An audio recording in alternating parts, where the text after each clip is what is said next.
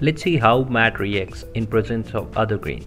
So we have taken wheat sample and spread it over the scanner, and we'll start the scan. I'll cut short the process. It takes around 1 minute.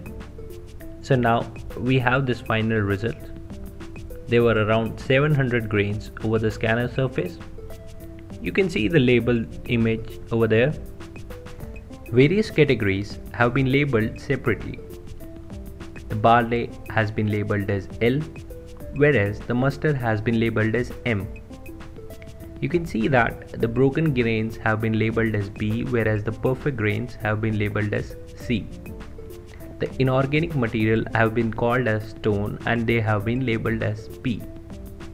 Apart from this entire image, you can also see the segmented images of each and every category. You can click on segmented images, which will take you to the image gallery. So these are the various classes present. So these are the barley samples. So there are around 7 barley present in the sample. Apart from this, these are the broken grains present.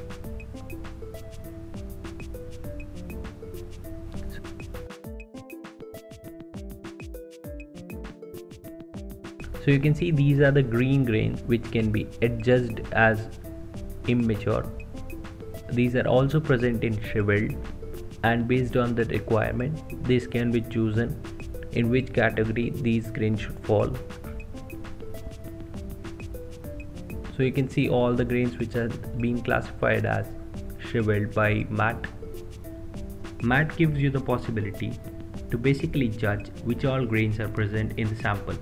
So you have already seen barley over there. These are the mustard grains. So there were 3 mustard grains present in the sample. Apart from these, we can also go for other crop present in wheat sample like rice and other grains. So these are the category which has been called as perfect. These are the inorganic material which we have called as stone. So there are various type of inorganic material which was in the sample. So you can basically see each and every category has been differentiated according to the EGMARK standards. And this one is the surface damage. You can see that there is a textural distortion in this. All these grains can be classified as surface damaged. So this way we have classified all the categories separately. With matte, you can see that you can also classify foreign matter and inorganic grains separately. This helps you in getting better results.